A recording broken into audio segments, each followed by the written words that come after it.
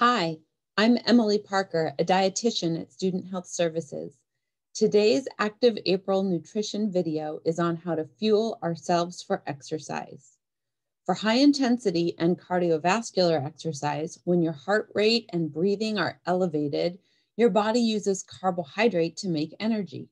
It's important to take in foods like bread, pasta, tortillas, rice, oatmeal, potatoes, and fruits to provide fuel to the muscles, heart, lungs, and brain.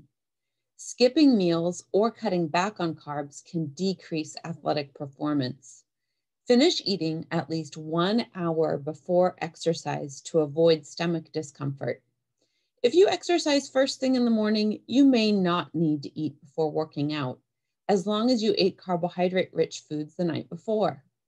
To prevent exhaustion during workouts lasting more than 1 hour, consume an electrolyte replacement that also contains sugar, for example, Gatorade or Cliff Shots. Now, you might be wondering about pre-workout supplements. As a dietitian, I focus on real food instead of supplements. Supplements are not regulated by the Food and Drug Administration. They can harm our bodies and waste our money. If you would like more information, schedule a free nutrition counseling appointment by emailing wellness@csulb.edu. I hope this helps you stay fueled during your active April.